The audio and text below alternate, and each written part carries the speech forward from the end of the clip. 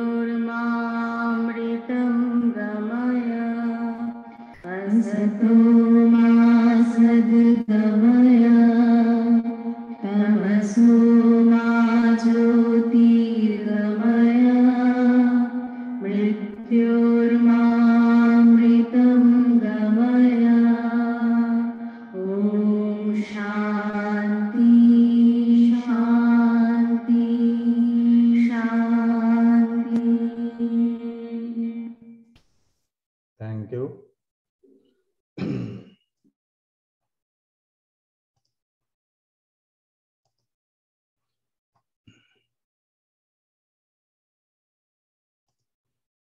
Now I would like to highlight few lines about today's resource person, CA Sandip Agarwal.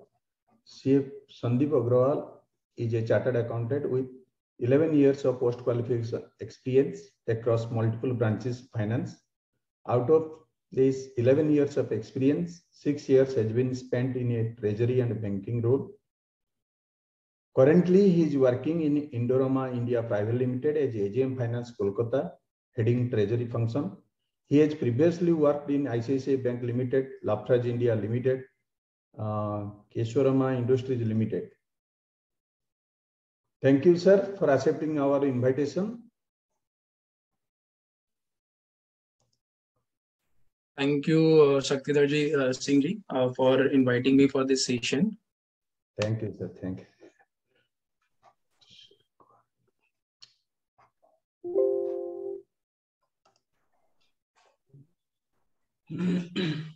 Can I start?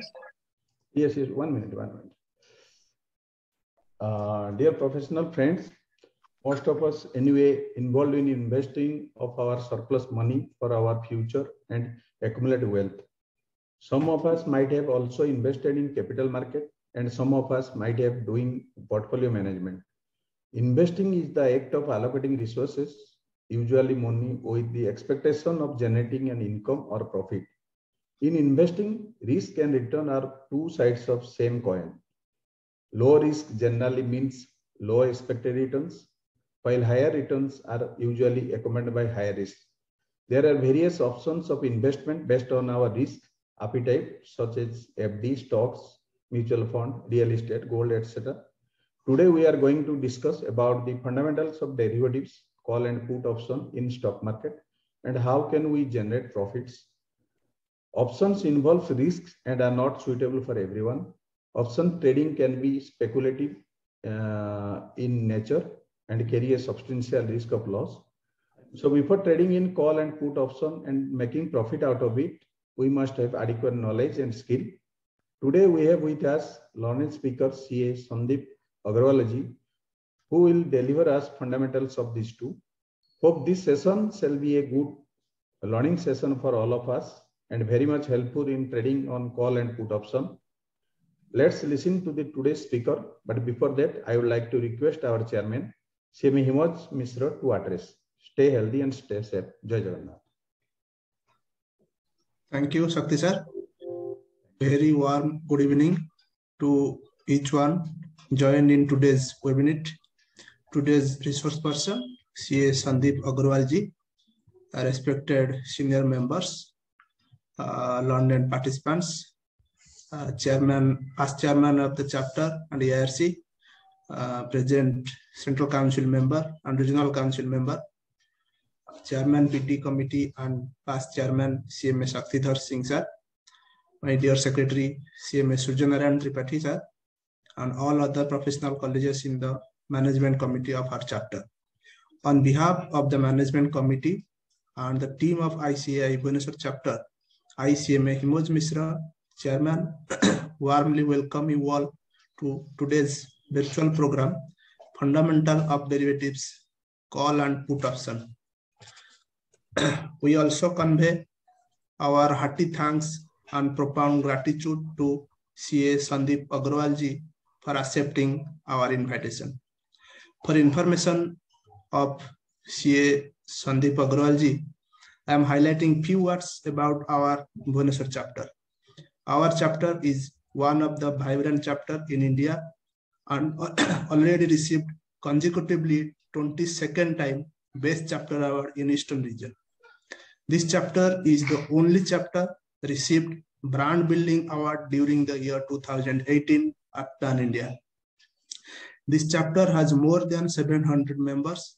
Each year, around 1,200 students enroll in CMA students through this chapter. In each year, on an average, 100 students are being cleared final CMA course and qualified, and more than 300 students clear intermediate CMA course. In comparison to all India percentage of result, our chapter students are always better. This chapter regularly conducts seminar, webinar, etc. for updating the knowledge of our members and other stakeholders. And first chapter at Pan India, who conducts online classes for our students and virtual programs considering the pandemic COVID-19. I pray before Almighty for all of you and your beloved one, good health and prosperity, wishing a grand success of today's webinar. Jai Jagannath, Namaskar. Thank you, Shakti sir. Thank you, CMA Himoj Mishra, Chairman of Bhubaneswar chapter. Now, I would request the CA Sandip Agarwal ji to start the technical sessions. Yeah, so thank you so much, Himoj ji and Shakti ji, for your kind words and for introducing me. Hello, everyone. So this is my first session on this fundamentals of derivatives of call and put option with ICAI-Bhubaneswar chapter. So prior to that, I have done two physical session as well on the Excel with the Institute of Cost Accountants of India, Kolkata chapter, along with Satyam Hasar as well. Yes, yeah. So let's start. During the course of this presentation, I would request if anybody has any query, so kindly note it down, which we will definitely address at the end of the session. So before we go directly into the option, so just to give you a brief idea about the various derivatives which are available in the market. So option is one of the derivatives. So we have like option contract, we have a forward contract, we have futures contract, we have the swap contract as well. So we just brief about each of these four types of derivatives, then we will move straight away to the option. So option contract is basically a type of financial instrument whose value is derived on the basis of the value of the underlying on which this option has been bought or sold. So the person who has bought the option, he is basically having a right who may exercise or who may not exercise at the expiry of that contract, whereas the seller has got the obligation to honor the contract in case the option buyer comes to exercise that contract. Whereas A futures contract is basically a legal agreement whereby an underlying instrument is purchased and a price is determined which will be exercised at a specified price in the future.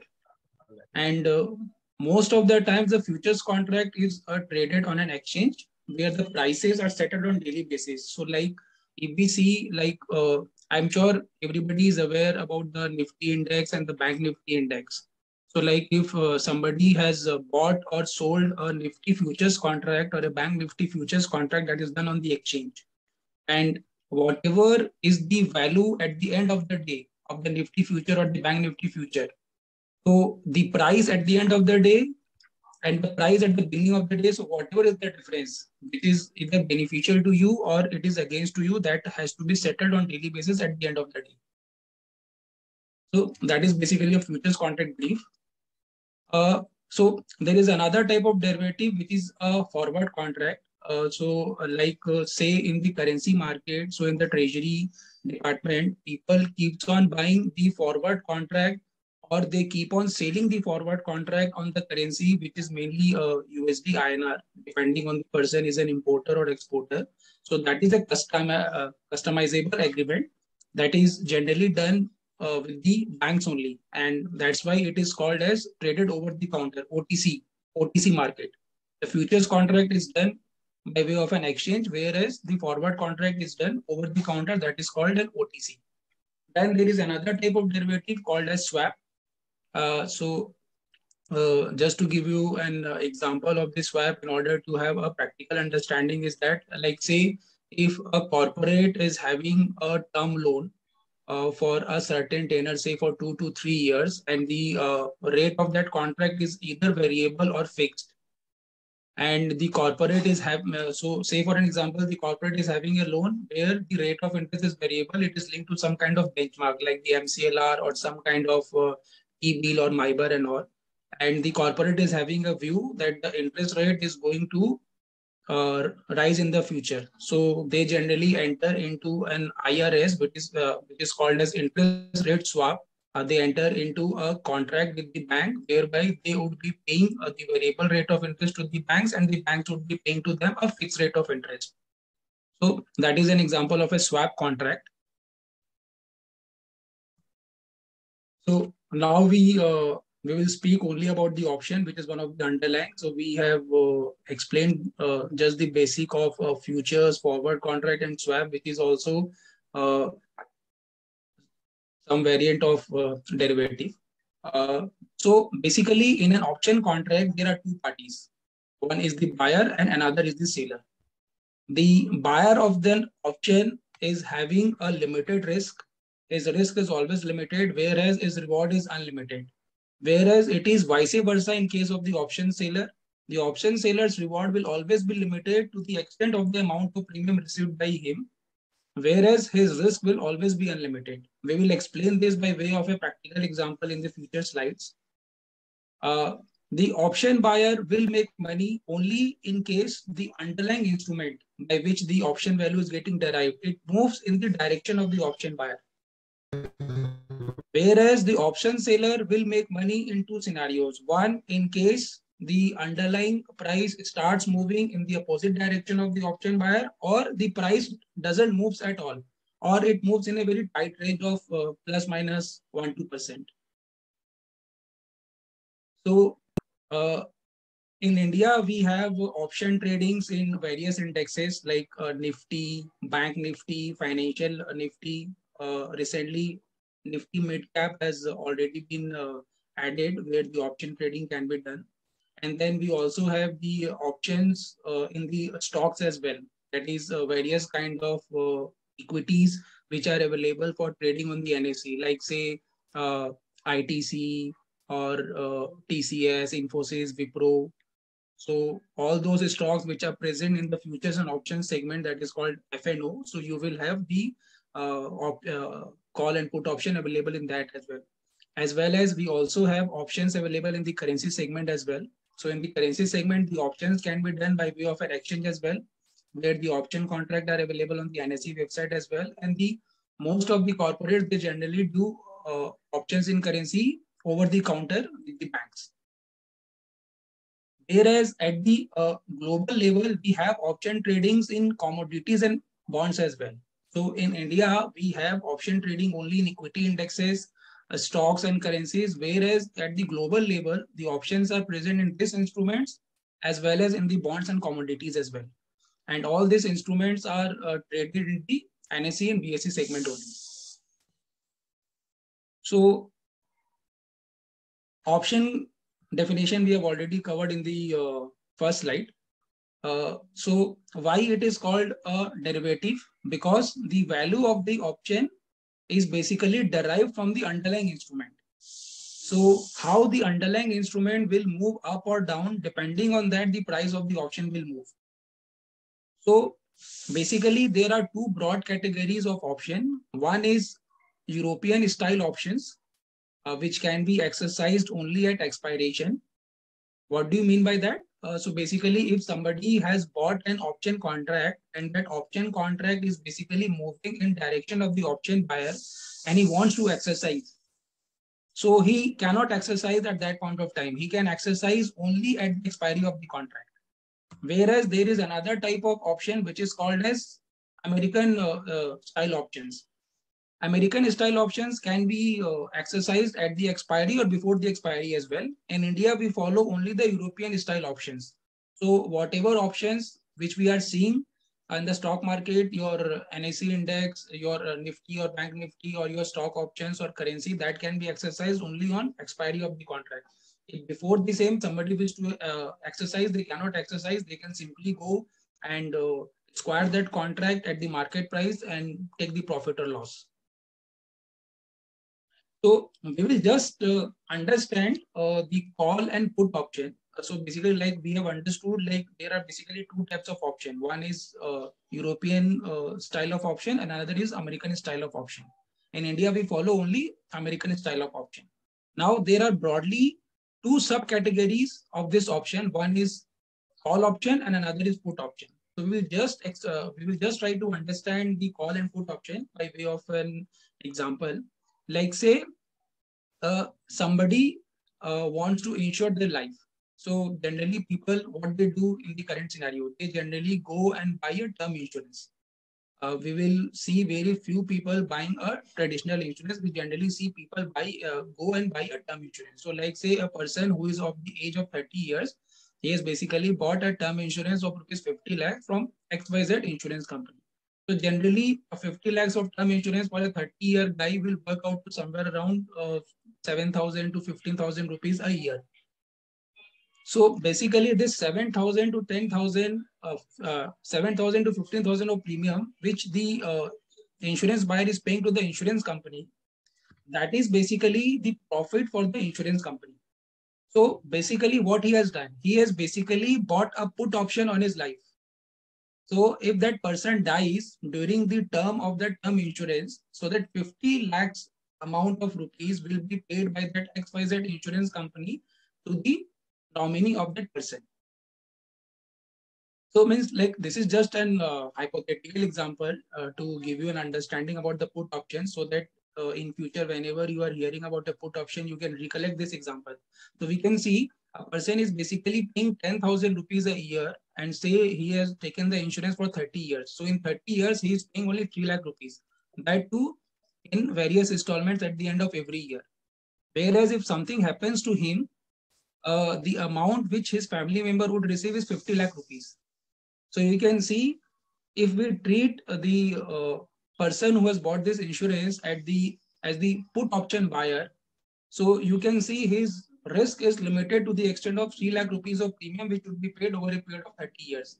Whereas the reward for his family in case something happens to him during this term of the insurance is 50 lakh rupees. So though we have understood in the previous slide that the risk of the option seller is always unlimited, and in my example, it is only limited to the extent of 50 lakh rupees. So I've just given this example as hypothetical for understanding the concept of the put option, that what is the put option is. And then if we go at the call option, so we take another example for understanding the basic concept of call option. So like say, a person wants to buy a property in a city. he identifies a property. He goes to the property seller and asks him the price. The property seller says that the price of this property is rupees 50 lakh rupees. The person enters into a contract with the property seller. The price of the property has been fixed at 50 lakh rupees. They enter into a sale agreement for buying that property for rupees 50 lakhs, and the person pays a token money of rupees 2 lakhs upfront with the promise that 48 lakh rupees would be paid at the end of 3 months. If it doesn't turns up and pays that rupees 48 lakhs and takes the delivery of the property, that entire rupees 2 lakhs will be forfeited. Now say when the contract is nearing to end, that is when we have arrived at the end of the 3 months, the person comes to know that the real estate prices has crashed. Now that same property is available in the market at a price of say 40 lakh rupees. Now that person has two options: either to pay that 48 lakh rupees and take the delivery of the property, which was agreed at a value of rupees 50 lakhs, or that person can go and forfeit that rupees 2 lakhs, forget that agreement and go and buy another property. So this is an example of the call option. Basically, he has paid rupees 2 lakhs as token money at the initiation of the agreement, and he has basically got a right. So he is having a right. He may exercise, he may not exercise. That is up to him. But the person who has agreed to sell a property, he is under an obligation. If that person would have come at the end of 3 months to buy the property, that person is under an obligation to sell the property to this property buyer at rupees 48 lakhs. So this is just to give you an understanding about the call and put option. So in future, whenever you are hearing a word of call and put option, you can recall this example of this insurance and property buyer. It will give you a better understanding of correlating it with your practical example as well. So these are basically just a broad features of the call and put option, which I explained in the previous slide as well. You can see the buyer of the option in both the call and put option is having a limited risk, and his reward is always unlimited. As we explained in the previous slide, in the case of the property buyer and seller, as well as in the case of the insurance buyer and seller as well, whereas the seller of the option, his reward is always limited. So in the case of the insurance example, the maximum profit of the insurance company from that particular insurance sold was 3 lakh rupees only over a period of 30 years, whereas his risk was unlimited, not exactly unlimited in our example. So it was unlimited to the extent of rupees 50 lakh rupees. If that person would have died, that person, the insurance company would have to pay rupees 50 lakh rupees. Then the person who is the buyer of the call or put option, he is always having a right to exercise. He can exercise or he may not exercise. That is up to him, because basically he has paid the premium. Whereas the seller doesn't have any right to exercise. He is always under an obligation to honor the obligation in case the buyer of the option comes to exercise his right. So this we just have taken an hypothetical example to understand the call and put option from the practical perspective. So I have basically taken the example of the Nifty futures contract. Somebody saying anything? No, please continue. Yeah. So see, I have basically taken that Nifty futures say is trading as 18,000 and Nifty spot is at 17,950. I have taken Nifty futures and Nifty spot is basically the call and put option is always priced according to the futures price. So if you go to the money control app or to any website which displays the price of this indexes, you will always see that there is a spot bank Nifty and Nifty price, and you will always see a 3 months futures contract also gets traded, which generally trades as a at a premium as compared to the spot price, though there are certain instances as well where the futures also trade at a discount as compared to the spot price, but those cases are very nominal. So I have just taken a futures price and a spot price. Futures, basically the call and put option price is always determined from the futures. Now say somebody has bought a call option of 17,800 strike price. and the option price which has been paid by him upfront is rupees 300 rupees. The intrinsic value is 200 rupees. Now, why the intrinsic value is 200 rupees? Because the Nifty futures is trading as 18,000 and the strike price is 17,800. So he is basically already in the money by 200 rupees. Now say assume if the contract expires today itself, so this person who has bought a 17,800 strike price call, he will basically get 200 rupees because Nifty futures was already trading 200 points above the strike price. So basically in the case of the call option, the person who has bought a call option, he makes the money only when the price of the underlying, which is the Nifty futures in this case, trades at a price which is higher than the strike price for which the call option has been bought. Now this 200 is basically called an intrinsic value of the option, and this 100 rupees is basically on account of various factors. So in options we have called as option Greeks, delta, gamma, theta, vega, and rho. Is a very advanced level of options. So in this, I'm just covering the fundamentals. So this 100 rupees is on account of those various other factors, which is generally termed as the time value of money. So this 200 rupees is the intrinsic value, and this 100 rupees is the time value of the money. I have just taken an example that the person, when he has bought the contract was 15th of Jan and the expiry date was 27th of Jan and the days of expiry was 12 days. Whereas in the case of the put option, if you see, I have taken the same parameters, 18,000 Nifty futures, spot trading at 17,950, strike price 17,800. So in this case, the option price is 100 rupees only. Now, somebody may wonder, the strike price is same in case of both the call and put option, but why the option price is not the same? Because the person who has bought a call option, he will make money only if the underlying price starts trading above the strike price. Whereas the put option buyer will make money only if the underlying price, which is the Nifty future, starts moving below the strike price.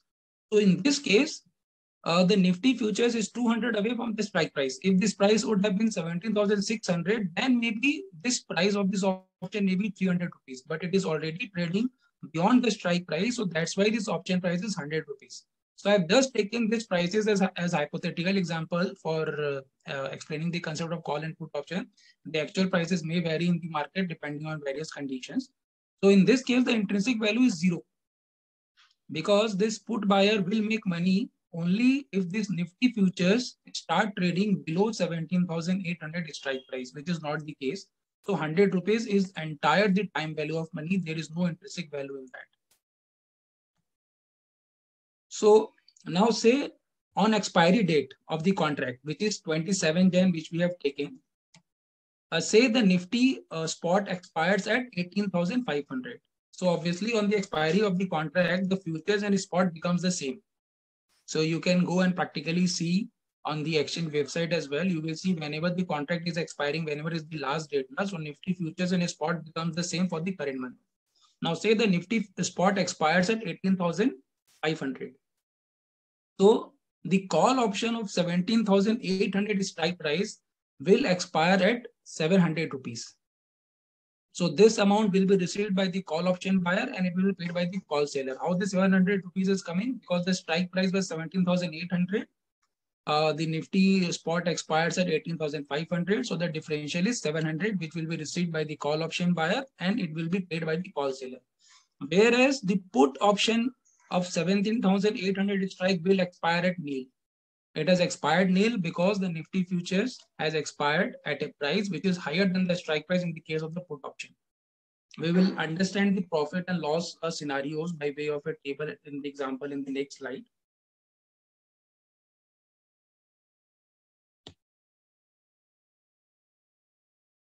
So just see. In this example, the Nifty futures 18,500, spot also expires at 18,500. The strike price was 17,800. So he has basically paid option price of 300 rupees upfront only. The settlement price is 700 rupees. Basically, a difference between this spot and strike price. So his profit becomes 400 rupees only. Even though it has it has expired at a price which is 700 higher than the strike price, but his profit is 400 rupees only because he has paid 300 rupees as upfront premium. whereas the loss for the option seller is 400 rupees. Now say if this Nifty futures would have expired at 20,000. I'm just taking a hypothetical example. So see, in that case, the call option buyer has paid only 300 rupees as the premium, whereas his settlement price is 2,200 and the profit turns out to 1,900.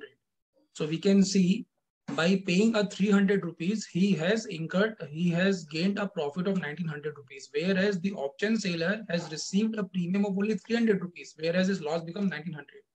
So that's why we say that the option seller always has the limited reward to the extent of the premium received, and his risk is always unlimited.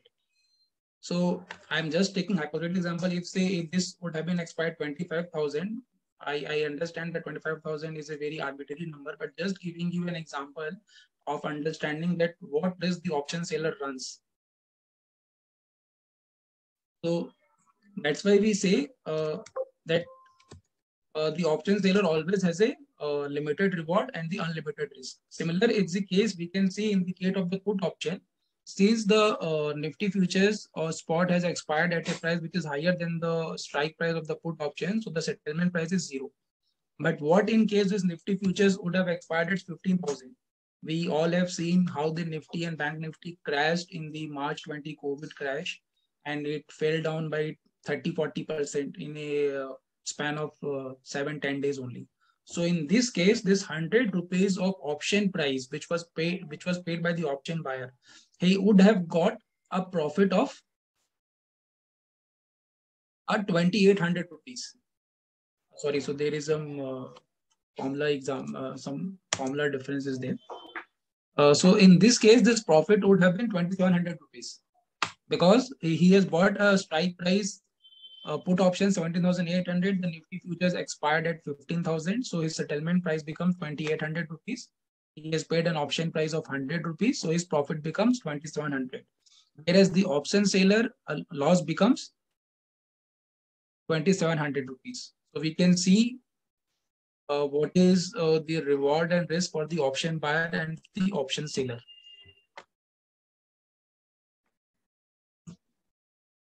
So now in order to move ahead in the options learning, the fundamentals of call and put option, we just understand certain basic things before we move ahead. So there are basically 3 types of market. One is called as bullish, where we are expecting the market to move in the upward direction. One is called bearish, where somebody is having a view that the market will move in the downward direction. And another is called as sideways, where the person expects that the market will remain at the same price or it will move in a very tight range of 1 plus minus 1-2%. So these are basically 3 types of markets. Now, as I explained earlier, the value of an option can be divided into 2 parts. One is the intrinsic value and another is the time value. The intrinsic value is basically the value of an option which would be paid if the option can be exercised immediately. So like in case of a call option, where we saw that the Nifty futures was trading at 18,000 and somebody had bought a call option of 17,800 at a price of 300 rupees. So the intrinsic value in that option was 200 rupees. So that 200 rupees is basically called an intrinsic value. 100 rupees is basically called the time value. Now, we have understood like there are 2 types of option. One is European type of options, which can be exercised only on expiry of the contract, which is followed in India. And another is American style of options, which can be exercised on or before the expiry of the contract as well, which is not followed in India. Under that, we have understood there are 2 types of broad option. One is call option and put option. Now, in the call and put option also, there are 3 categories of option. One is called as ITM, which is in the money, ITM in the money. Another is called ATM, which is at the money. And third one is called OTM, which is out of money. So just understand and just remember these 3 terms. We will understand this by way of an example in our next few slides. So when an option is called in the money, when it is having an intrinsic value. So like in case of the call option example, where the Nifty futures was trading as 18,000 and the call option was 17,800. So 17,800 was basically in the money call option. Somebody has gone and bought an in the money call option which already had an intrinsic value of 200 rupees. So a call option is called in the money when the current price is greater than the strike price, which was there in case of our example. Whereas a put option will be called as in the money when the current price is less than the strike price. So in the previous example, where we have considered the strike price of 17,800 for the put option, where the Nifty futures was trading as 18,000. So this was not the in the money put option. In this case, if the Nifty futures would have been trading at 17,600, so in that case, 17,800 strike price put option would have been called the in the money. Then we have ATM, that is at the money option, and OTM, which is out of money option. So when the Nifty futures is trading at 18,000 and somebody is buying an 18,000 call option or a put option, that is called at the money, because he has basically bought an option which is trading at a strike price which is equal to the price of the underlying. So the entire value of that option is the time value only, and there is no intrinsic value. Whereas out of money option was that in the case of the put option example, where the Nifty futures was trading at 18,000 and somebody had bought a 17,800 strike price put option, so that was the out of the money. So a call option will be called as out of the money when the current price is less than the strike price, whereas a put option will be called as out of money when the current price is greater than the strike price. So in the case of the call option, if somebody would have bought an 18,200 call instead of 17,800 call when the futures was trading as 18,000, so in that case, the 18,200 call would have been treated as out of money a call option. So see, this is just to summarize this in the money, out of money, and ATM call and put option with the help of the example which we have explained in the previous slide as well, that the Nifty futures is trading at 18,000, the Nifty spot is trading at 17,950.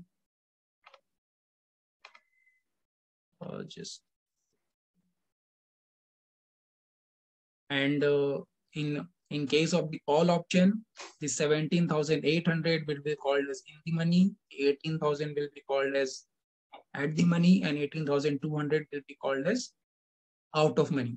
Whereas in the case of the put option, the 17,800, which was an in the money, a call option for the call option type, the same is called as out of money for the put option. Why out of money? Because the current price is already trading at a price which is higher than the strike price.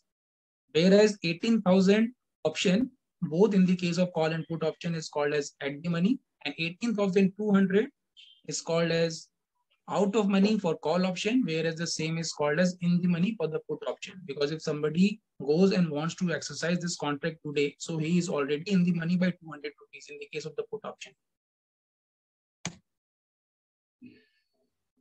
So when a person is buying and selling an option, so like how, what is the financial impact? So when a person is buying an option, so his maximum outflow at that point of time is the amount of the premium which he has to pay, and there is no additional margin required. So now in case of the call option of 17,800 strike price, which we have seen in the previous slide example, so the price was trading at 300 rupees. And one lot of Nifty is equal to 50 quantities. So any futures contract of Nifty or any call and put option of Nifty, the quantity is equivalent to 50.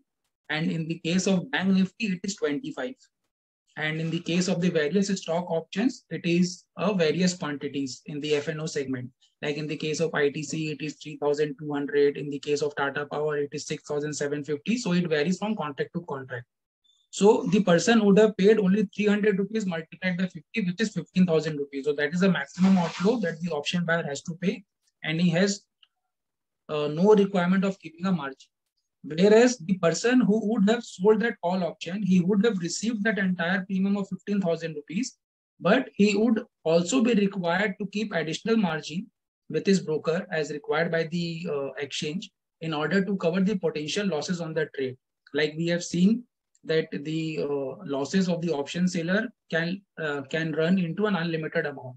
So that's why he has to keep a certain margin which keeps on revising from time to time by the broker as mandated by the exchange depending on the various market scenarios. So this screenshot I have just taken from the Zerodha website just to give you an example. So see, a person is basically selling an 18,000 call option. So you will see here CE is written. So in the market, whenever call option is known by CE and put option is known by PE. So a person has sold an 18,000 call option strike price of 22nd Feb expiry contract. The quantity is 50. So you will see he is basically receiving a premium of 30,070 rupees. So maybe the screenshot when I took at that point of time, the price may be trading at around 600 rupees. So 600 multiplied by 50 become 30,000 rupees close to. Whereas he has to keep a margin of close to 1,23,000 rupees. So this margin is broken up into two parts. One is called span margin, another is called exposure margin. So what is the difference between this? So span margin, a person has to compulsory keep in the form of the liquid cash with his broker. So basically he has to fund his account, which should be at least equivalent to this span margin. This exposure margin, the person can keep either in the form of cash, or if the person is having certain equity shares in his demat account with the broker, he can go and pledge those shares with the broker through the depository participant, either CDSL or NSDL, and he would be getting certain margin against those equity shares after certain cut as mandated by the exchange. And this exposure margin can be made with that margin as well, which you would be getting on the shares, or it can be made by way of the cash as well. So we can see that the amount of premium which has been received, whereas the margin is 4 times the amount of the premium received. So this margin can keep on varying depending on the market scenario. So whenever there is huge volatility in the market or there is huge uncertainty in the market, this margin keeps on revising on the upwards as well. So it is not that the person has to keep on this margin as well. Maybe this margin can be revised to say 1,50,000 rupees on the next day. So that person has to go and make up for the shortfall of this amount. Otherwise, the penalty would be levied by the broker as mandated by the exchange. Whereas the person who has bought this same call option, you can see there is no margin requirement. This is a screenshot again I have taken from the Zerodha website for the purpose of explaining only. So you can see the outflow which would have been paid by the buyer of this call option of 18,000 CE 50 quantity for 22nd Feb contract, the margin is 0. So he has to fund his account of 30,070 rupees premium only, which has been paid by him, and the brokerage and the other charges. So now in order to move further, now what are the uses of the options? Why the option is used in the market? Till now, we have understood European style of option, American style of options, then the call option and the put option with the help of an example of the insurance contract and the property buyer and seller. Then we've understood in the money, at the money and out of money call and put option. Then what are the risk and rewards for the option buyer and the option seller? But why this option as a derivative contract is being used in the market? Why? So there are basically 3 uses of the options. One is for the purpose of hedging, where a person basically hedges his position in the market or his portfolio in the market. Another is for the purpose of speculative. A person also does a lot of speculations in the market, whereby he doesn't have any portfolio or he doesn't have any position in the market. In spite of that, he goes and buys or sells a call or put option that is called as speculative. Then there is another feature whereby a person does a partial hedging. So it is not treated as a full hedging, it is a partial hedging, and at the same time that person also generates certain income as well. So we will explain these 3 types of uses of the options by way of various examples in the next few slides. So you see, I have taken deliberately the same figures of Nifty future and spot so that person can correlate the same example again and again in the previous slides as well. So again, I have taken the same figures. The Nifty futures is trading at 17,950. 18,000 strike price call option is trading at 300 rupees, and option and put option is also trading at 300 rupees. So basically, this is the price of the at the money call option and at the money put option. So this, so why it is at the money? Because this strike price is equivalent to the price of the underlying. Now say somebody is having an investment portfolio of 18 lakh rupees. Now that person current view is that the market is bearish. So like as we understood that there are three types of market: bullish, bearish, or sideways. So now this person's views is basically that the market is bearish and the market may fall in the short-term scenario, and he wants to hedge his portfolio. Now how he can hedge his portfolio? He can go and buy a put option either in the money or at the money or out of money, depending on his risk appetite and the cost of the hedging which he is willing to bear. So in this case, we have taken an example that he goes and buy a put option of 18,000. So in this case, this is called the hedging technique, and the person is not generating any income. So basically, he has hedged his portfolio partially only, to the extent of 50% only. Why 15%? Because he has basically bought a put option of 18,000. So one lot of put option is equivalent to 50 quantity. So 50 multiplied by 18,000 turns out to 9 lakh rupees. So he has basically portfolio of 18 lakh rupees, whereas he has bought a put option, one lot of 18,000. So 9 lakh rupees hedging he has done. So which is basically 50% hedging. And when this person is buying a put option, so obviously somebody has to be there in the market who wants to sell a put option as well. So the person who is basically selling a put option, he is basically a speculator. So even though this speculation is also and uses of option, but we need the speculators as well in the market. Otherwise, there won't be any liquid market. Because if this person wants to buy a put option, obviously somebody must be there in the market to sell this put option. Otherwise, there will not be an efficient and the liquid market. So in this case, so this is the example of the speculation where he is not having any portfolio. His portfolio is big, but in spite of that, he is selling a put option. He is having a view that the market will either be sideways, it will not move at all, or it will be bullish. It will go and move in the upward direction. So in case this Nifty at the end of the contract ends at a price which is higher than the strike price of 18,000, so this entire 15,000 rupees of premium which has been received by this speculator will become as income. And this entire 15,000 will become as the hedging cost for this person A who has basically hedged his portfolio. Now, the third type of use of the option which we have explained, which is basically partial hedging and generating an income as well. So there are certain person who basically they do what? They are having a bearish view, but they are not having that strong bearish view. They feel that the market may fall by 200, 300 points only, and they want to generate certain income against their portfolio without touching their portfolio. So what they do, they basically go and sell a call option in the money, out of the money, or out of the money. Again, it depends on person to person and their risk appetite. So he goes and sells this 18,000 at the money call option at 300 rupees. So this person is basically receiving 15,000 rupees of premium upfront. He has basically sold one lot of call option. So he has basically done a partial hedging, and he is also generating an income. Now, what can be the scenario at the end of this expiry contract? In case the Nifty futures expires at a price which is equivalent to 18,000 or less than the 18,000, then this entire 15,000 rupees will be pocketed by this person who is having a portfolio of 18 lakh rupees.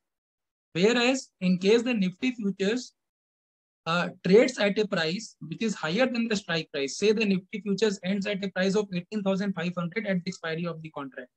Now, in that case, this person has sold at the money call option of 18,000. He has received a premium of 300 rupees. This option contract is expiring at 18,500. So his settlement price becomes 500 rupees. 18,500 minus 18,000. So in that case, his loss would be 200 rupees. So he has initially received 300 rupees. Now he has to pay 500 rupees. So in that case, his loss becomes 200 rupees. But obviously, there will be certain notional gain as well. Because if the market has moved in the upward direction, which is against the bearish or the sideways views of this person, so even though this person has lost 200 points on this one lot of the call option contract which has been sold by him, but this person also gains certain notional profit as well on this portfolio. So that's why selling a call option against the portfolio is treated as partial hedging, thus generating an income from the market, but it is not a complete hedging technique. But there are certain people in the market who does it. Now when this person is selling a call option to somebody buying, so somebody must be buying a call option as well. So he is basically a speculator. He doesn't have any portfolio. He is having a view that the market will move in the upward direction. So he's buying a call option of 300 strike price, and the Nifty will go and it will end at 19,000 or 20,000, and then he will get a hefty profit. So these are basically the key uses of the option: hedging, speculation, and partial hedging plus generating income. So in the previous example, I have just plotted the amount. So where the person A has basically hedged his portfolio of 18 lakh rupees. If you recall, I have said the hedging was only to the extent of 50% only. 50% only. How that 50% was derived? Because he has basically bought one put option of 18,000 strike price. One lot was equivalent to 50 quantity. So 18,000 multiplied by 50 becomes 9 lakh rupees. So this person's hedging would have been 100% only in case this person would have bought two lot of the option contract and not the one lot. But we can understand that hedging is a very costly tool. So if somebody would have bought a 5-month contract only of 18,000 strike price put option, his cost of hedging would have been 15,000 rupees, which turns out to 0.83% per annum. So we can see that the even though by hedging his portfolio, this person is restricting the downside to his portfolio to the extent of 50%, but this is very costly.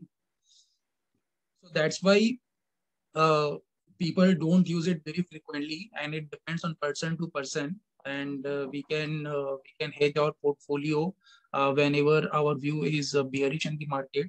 So domestic institutional investors, which are called as DIIs, or foreign institutional investors, which are called as FIIs. If somebody goes and tries to see that what portfolio these people are holding, these people always hedges their portfolio to a certain extent, because obviously there is always a level of uncertainty in the market. There can be certain types of black swan events which nobody can foresee, like the COVID crash, which we see, the 9/11 crash, which we have seen, and whenever the US Federal Reserve goes and tapers the market, it tries to pull up the easy liquidity from the market, then also the market falls. So there are various types of uncertainties in the market by which the people goes and hedges the portfolio as well. But obviously that is very a costly tool, and it depends on person to person. Some person prefer not to hedge their portfolio at all.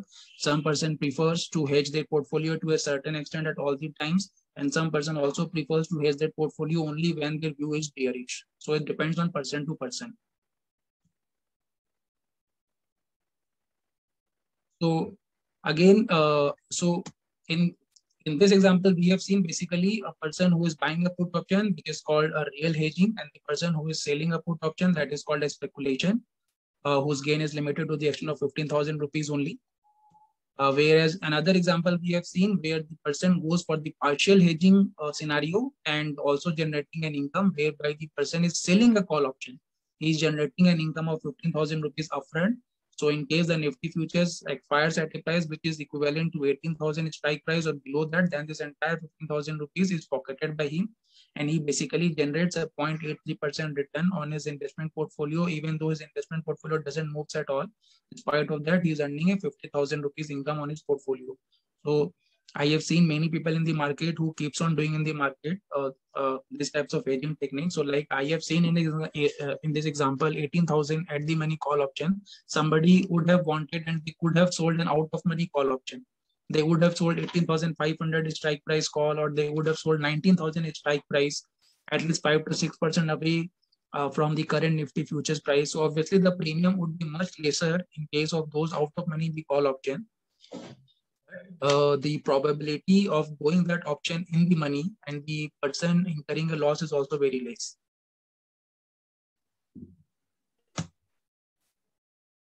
So till now, we have explained the call and put option on the index only. So I will also now explain the call option, the put option by way of various techniques on the particular stocks as well. So put option is also called in the market as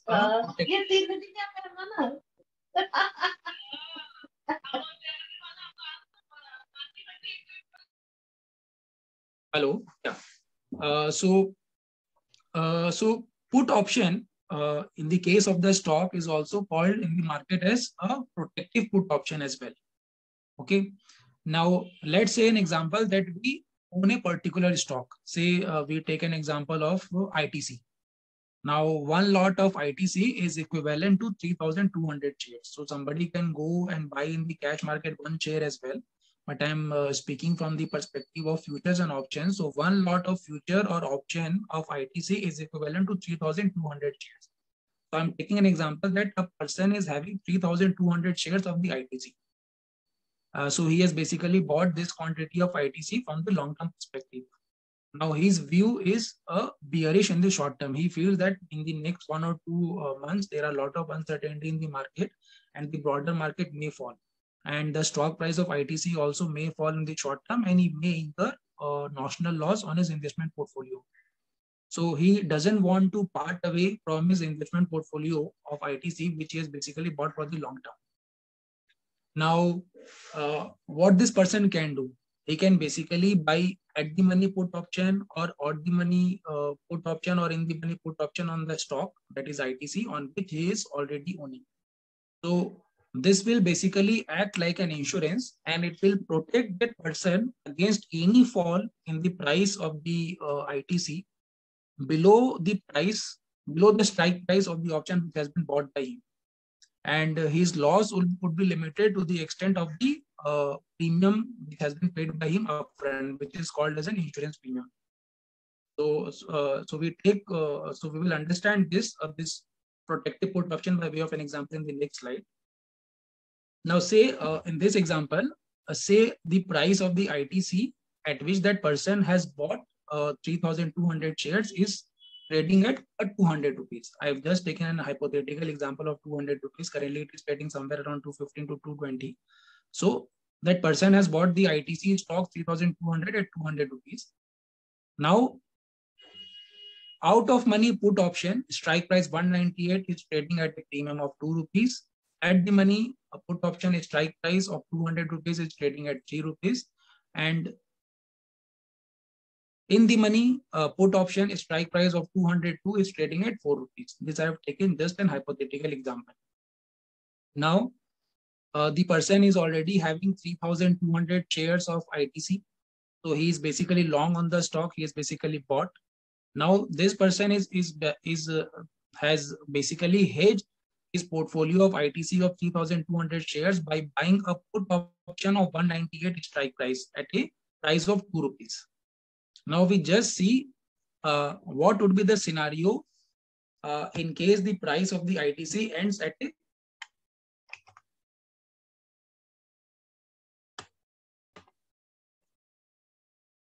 just a second, my laptop got just hacked. So now say the price of the ITC ends at 180 rupees at the expiry of the current contract for which this put option has been bought by him.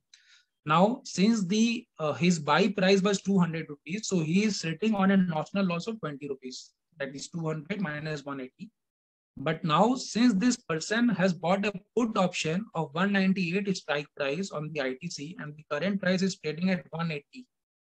So this put option has basically become in the money because the current price of the ITC is trading at a price which is less than the strike price for which this put option has been bought. So his profit on this put option is 16 rupees. Why 16 rupees? Because 198 minus 180, 18 rupees is the price which would be received by him, but he has paid an upfront premium of 2 rupees. So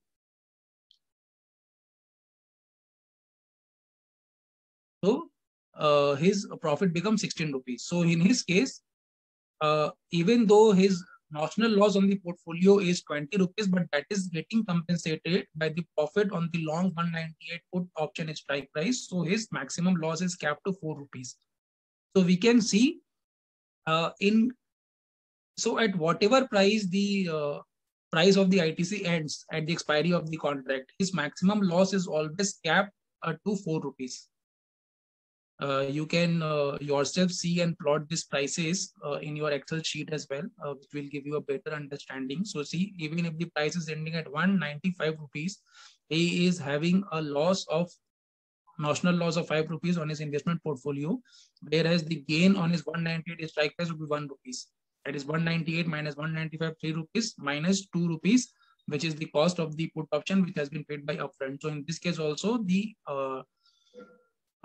maximum loss is restricted to 4 rupees only. Whereas whenever the price of the ITC ends at a price which is higher than the investment price, that is 200 rupees or above that, then this entire 2 rupees which has been paid by this person as the premium upfront, that is the loss for him, and that gets compensated to a certain extent by the notional profit on his investment portfolio. So obviously, if somebody goes and buys a put option strike price of 198 at a price of rupees 2, so the total premium outgo is 6,400 rupees. So that is also a bit significant. So if a person is having 3,200 shares of ITC of 200 rupees, so that turns out to around 6,40,000 rupees. So that person is basically paying 6,400 rupees of premium for 1 month. That turns out to 1% on his investment portfolio.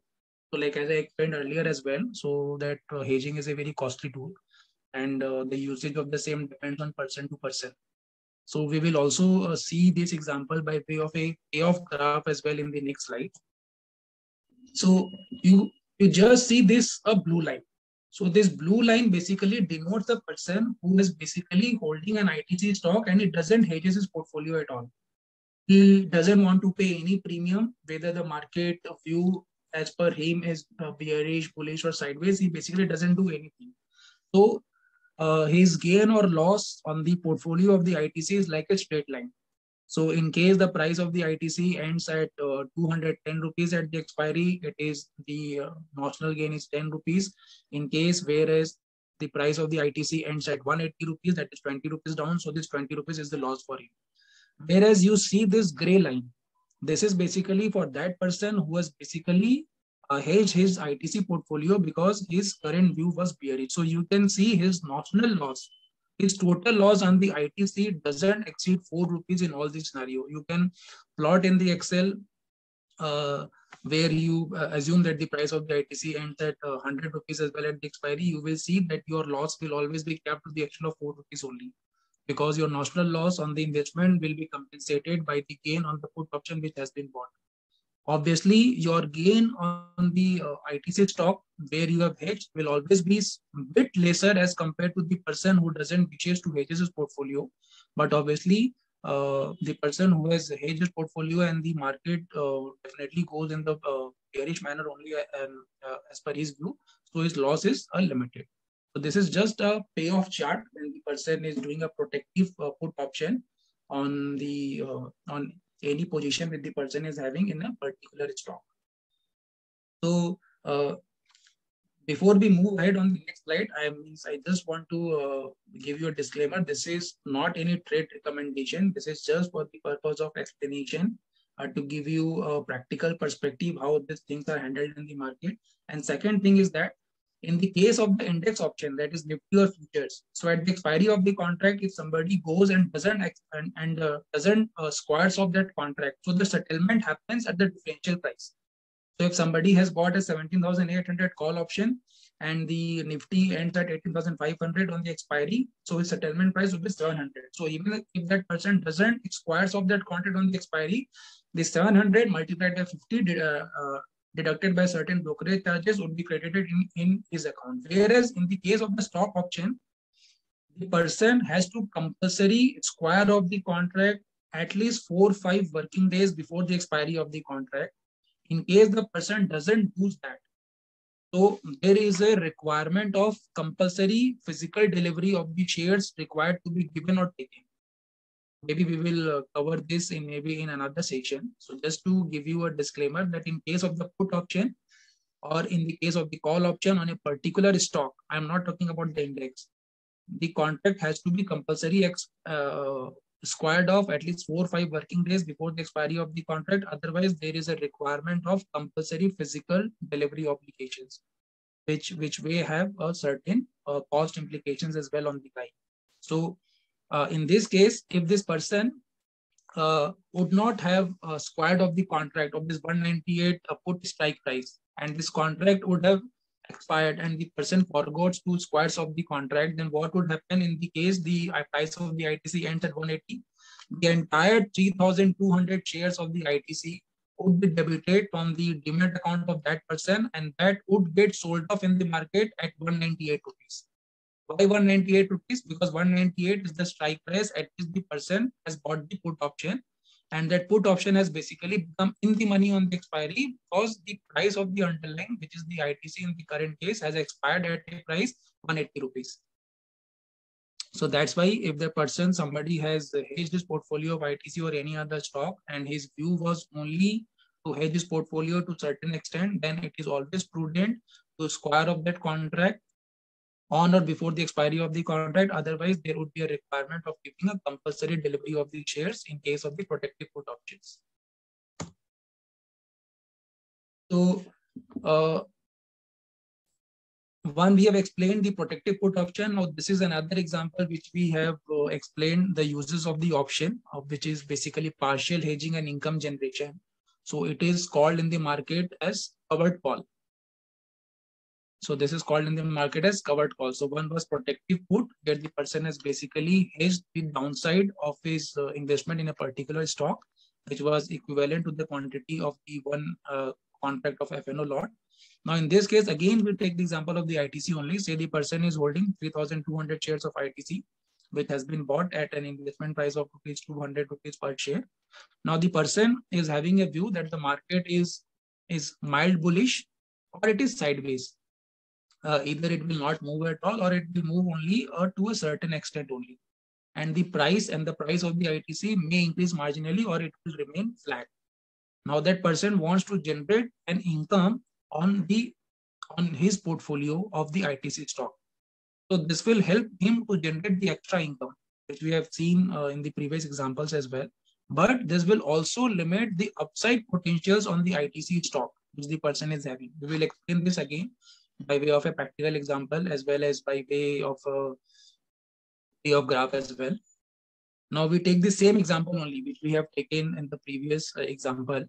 So the price of the ITC is 200 rupees, which is the investment price. 198 call price is trading at 4 rupees. This is basically in the money call option. At the money call option, 200 strike price is trading at 3 rupees, and out of money call option, 202 strike price is ending at 2 rupees. Now, this person is having a view that the ITC price will not go beyond 202 for this month. It is trading in a sideways manner. So this person goes and shorts a 202 call. So whenever somebody is buying a call or put option, that is called as a long call or long put option. And whenever somebody is selling a put option or selling a call, that is treated as short positions. So now say the price of the ITC ends at 180 rupees. So his notional loss on the portfolio is 20 rupees, 200 minus 180. And this entire premium of 2 rupees becomes his income because the price of the ITC has ended at a price which is lesser than the strike price. But we can see when the price of the ITC is ending at 210 rupees. So even though his notional gain on the portfolio is 10 rupees, but he has sold a basically 202 call price strike at 2 rupees, and this price ends at 210. So the settlement price becomes 210 minus 202, which is 8 rupees. So he is required to pay 8 rupees at the expiry of the contract. And since he has already paid 2 rupees, so his loss becomes 6 rupees. Now, in the case of the protective put option, we have seen that the maximum loss in case of the downside is always capped to 4 rupees. And in this case, the maximum upside for this person who has basically shorted a call becomes 4 rupees only. So even if the price is of the ITC is ending at 300 rupees, so in that case also his maximum profit would be 4 rupees only. Because in case the price ends at 300, so this 202 call price will become 98 rupees. So his loss on this short call of 202 will become 96.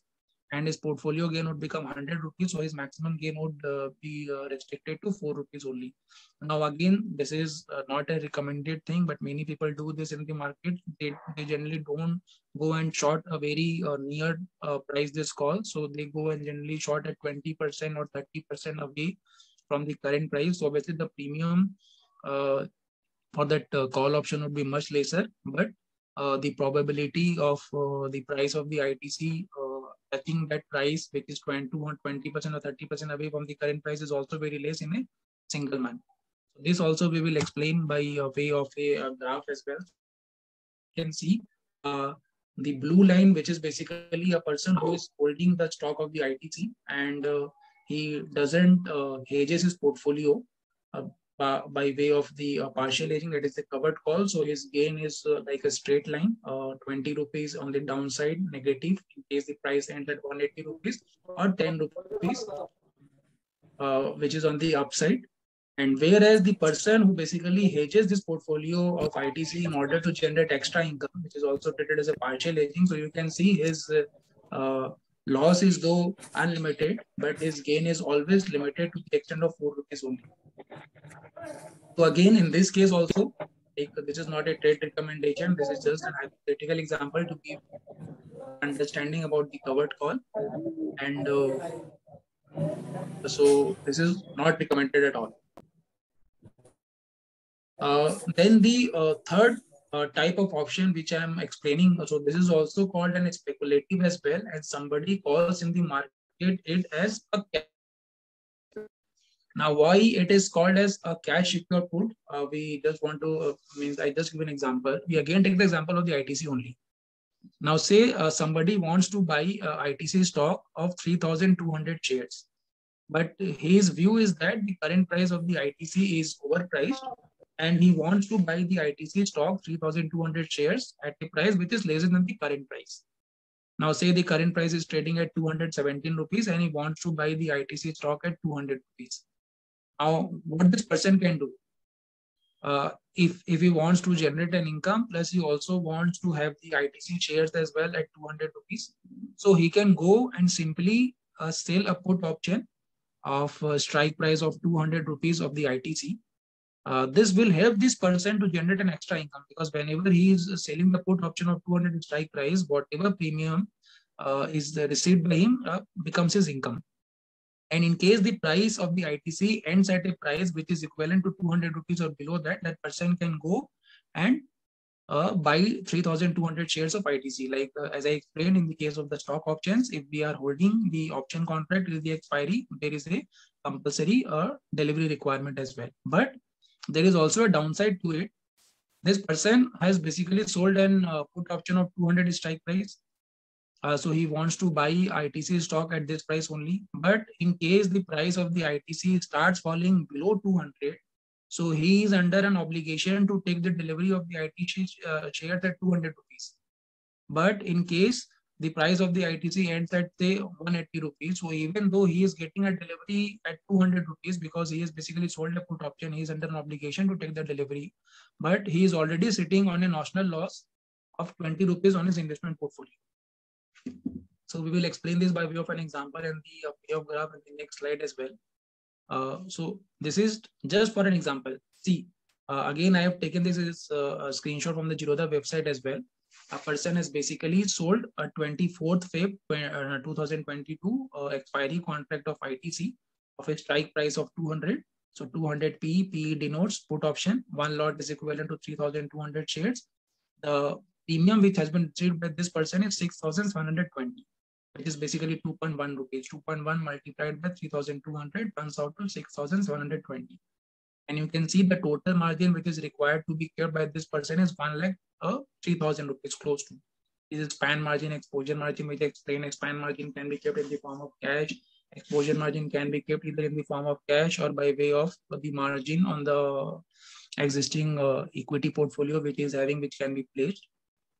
Now you can see, say for an example, the person keeps on selling this 200 strike price put option month on month. So obviously this premium will keep on fluctuating. It will not remain this level only, because the premium is decided basis the difference between the current price of the underlying and the strike price, as well as the time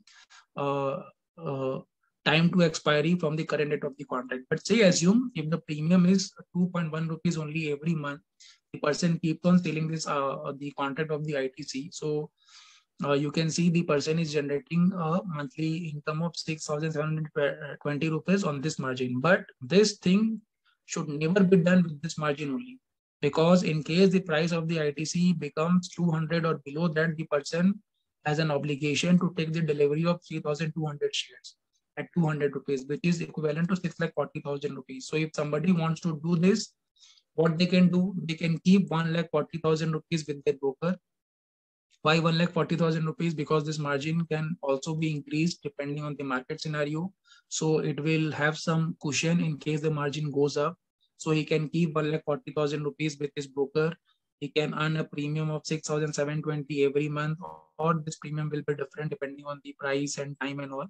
And balance 5 lakh rupees he can keep it in his bank account and earn the interest on the savings, or he can invest that money in the short-term FDs and all for a tenor of say 15 days, or he can invest that in a various liquid or overnight mutual funds and generate an income as well of 3 to 4% annually.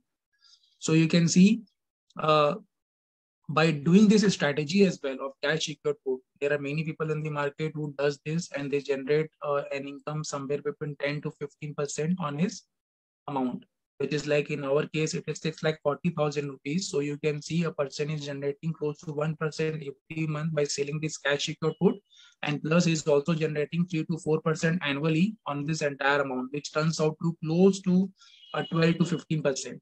So why I am saying 10 to 15% and not 12 to 15% is that because this premium will keep on varying.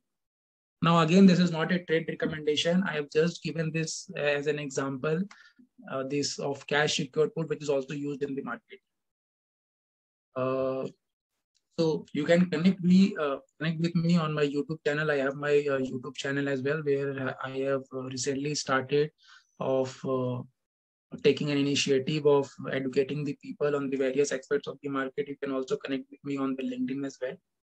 That's it from my side. The house is open for all the people. If you have anything to ask, any queries, you are free to ask. Thank you, sir, for your nice deliberation and insightful presentation covering the basics of option, use of option, hedging, etc. You also explained how put and call options are working in stock market, which will very much helpful to our participants in their trading and investing. I would also like to thank CMA Satyasundar Mahasur, member of our chapter, for his cooperation in arranging this WEBINT. Hope with the professional, with our expertise knowledge, can excel in this area also. Now the house platform is open for question and answer session.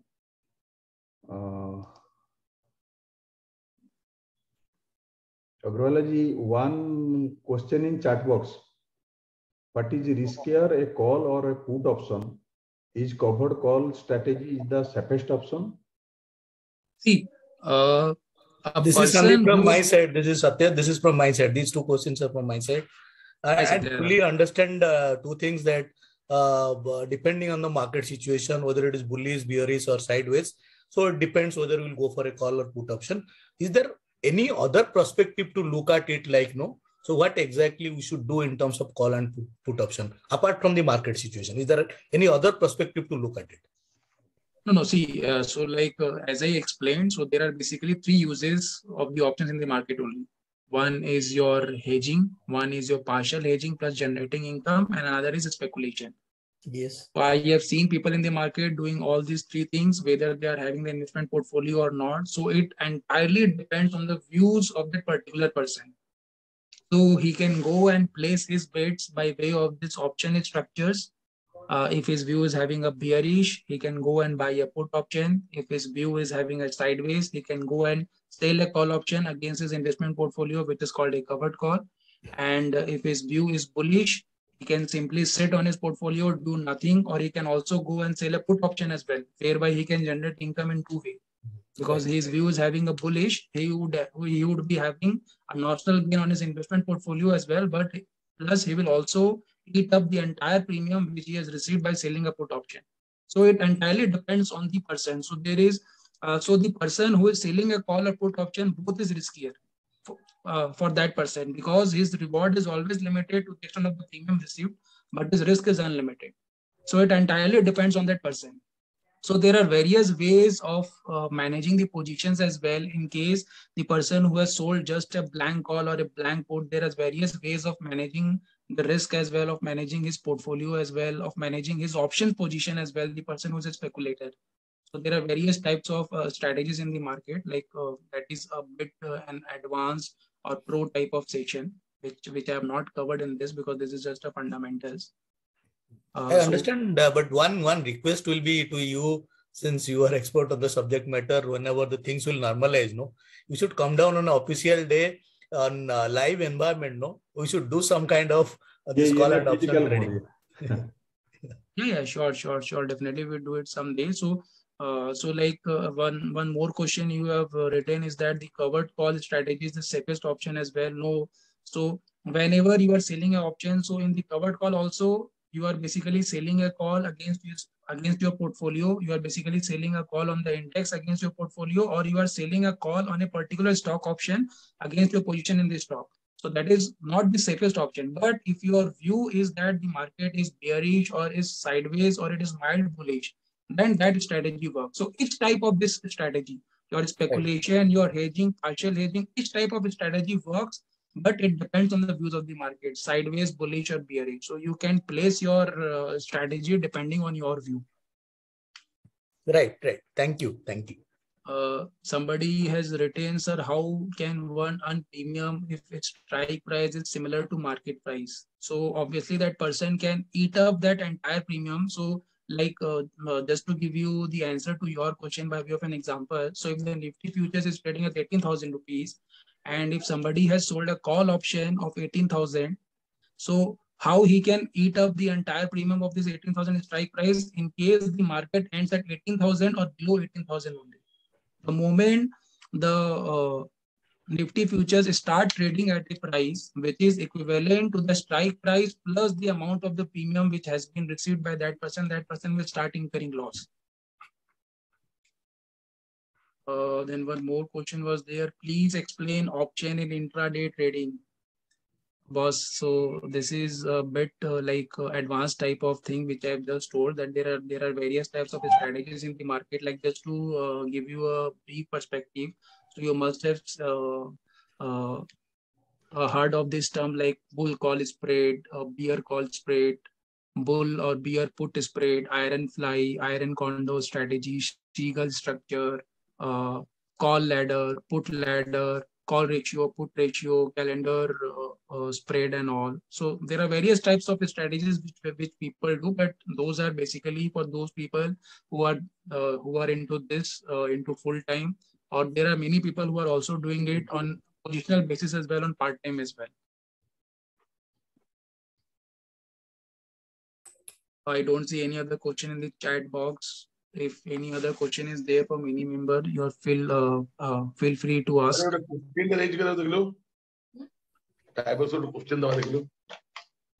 Yes.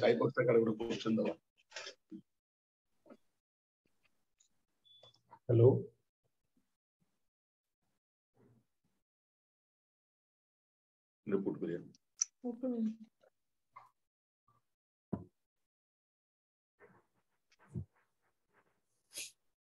Sir, you have any question? Somebody has asked a question, what is the minimum quantity of share need to be bought for option trading? So see, like as I explained, one was the index option and another was the stock option. Yeah. So for the index option, there is no requirement of having any quantity of shares in your account. If you want to do speculation, you want to simply sell or buy a call or put option, you can do. So in case you are a buyer, you have to have the minimum amount of the premium plus the brokerage. In case you are a seller, then you need to have the specified margin, which like I have explained with the example of a screenshot from the Zerodha website. So that keeps on changing from time to time. Only in case you want to do this structures on a particular equity, like I have taken example of the ITC, you can take example of any stock. In that case only, you need to have certain shares in case you want to do the covered call or the protective put. There are certain people in the market who don't have any investment in any particular stock, ITC, but they keep on selling the put option or they keep on selling the call options as well, just as the speculative as well, because they have taken certain views on that particular stock. I hope that answers your question, Mr. Bibhu Datta. Okay.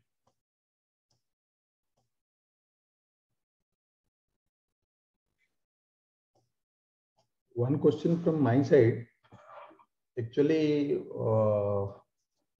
one investor think that market will bearish and he is in put option.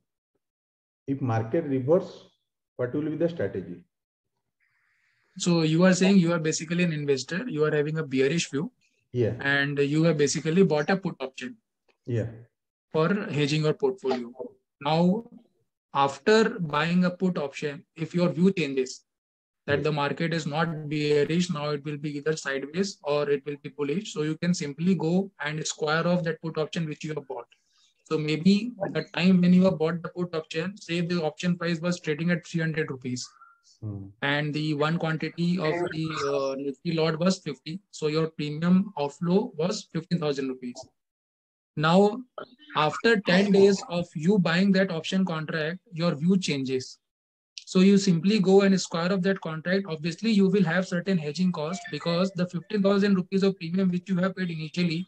So either that 15,000 rupees would have increased by a certain extent, depending on the price of the Nifty at that point of time, or it may have decreased as well.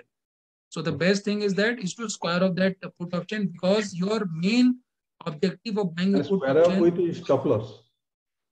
No. So if you have basically bought a put option for hedging your portfolio for that particular time period, because your view was bearish, there should be no stop loss on it. If you are going specifically from the hedging perspective, there should be no stop loss. Because say you have bought at 300 rupees, you have today put a stop loss in your system at 200 rupees.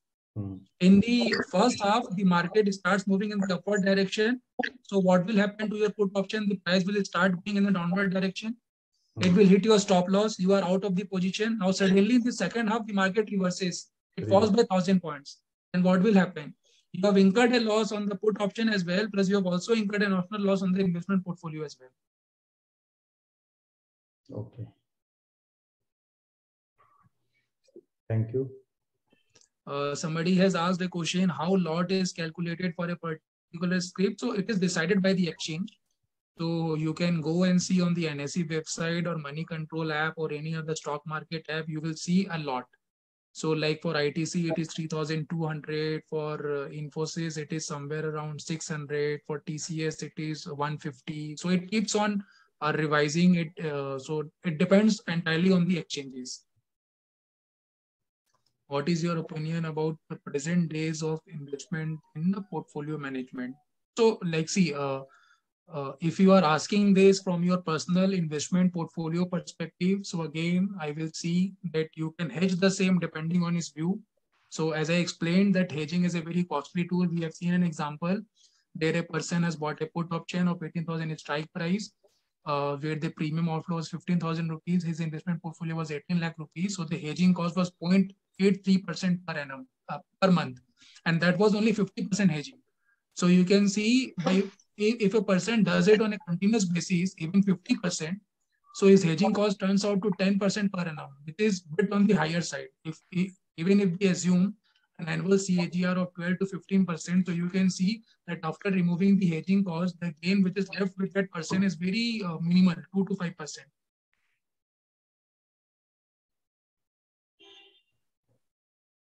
Okay. There is no other question.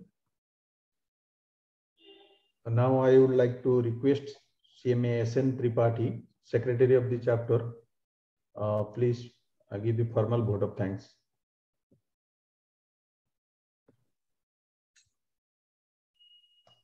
Thank you, Shakti sir, for giving me the opportunity to give the formal vote of thanks. Good evening all. Today all CMS for this today's WEBINT on fundamental of derivatives, call and put option. Today's resource person, CA Sandip Agarwal ji, our beloved chairman, CMA Himoj Mishra sir, and chairman PD committee and past chairman of the chapter, CMA Shaktidhar Singh sir, esteemed CMA members, CCM sir, RCM sir, past chairman and invitee and guest. Very good evening to all. I, CMA Surjanaran Tripathi, secretary of the chapter, feel honored to propose the vote of thanks.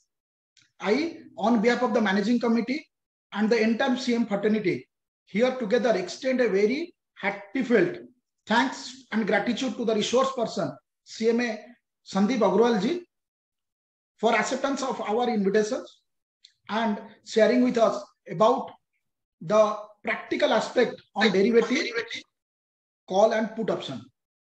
Hope updated our knowledge bank with respect to capital market. Thank you, sir, for enlightening us by sharing your valuable inputs. I would also like to thank our beloved chairman, sir, CMA Himoj Mishra, sir, for their moral support and encourage to conduct the WEBINT. From the core of my heart, I convey thanks to the chairman PD committee and past chairman of the chapter, CMA Shaktidhar Singh sir, for taking pain to conduct this WEBINT successful. I convey my cheerful thanks to all learned of all persons who has attend this seminar for their support and cooperation and nicely interactions.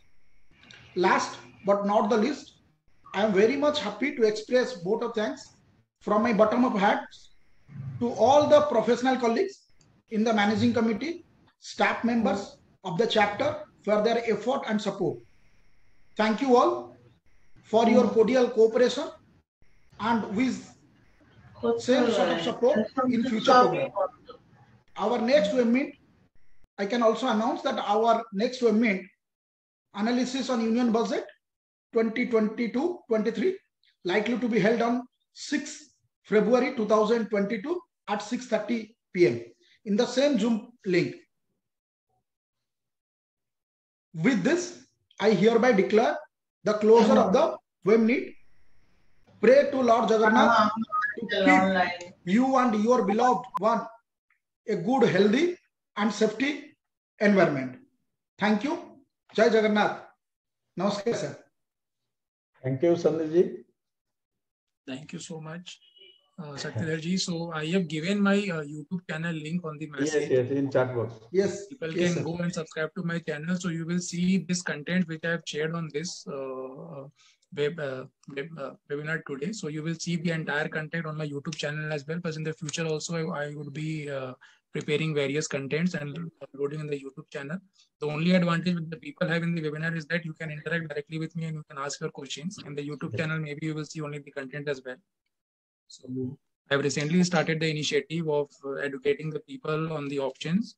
So I would be preparing various videos on these options, and in the future I would be covering the other topics as well, technical analysis, commodities, currencies as well. Thank you. Thank you. Thank you. We will expect your presence also in physical mode in future. Yeah, sure. Definitely. Thank you, sir. Thank you. Thank you so much.